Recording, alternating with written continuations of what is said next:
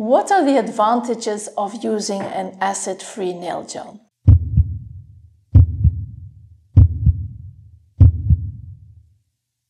I would say the main advantage is that it is nail friendly.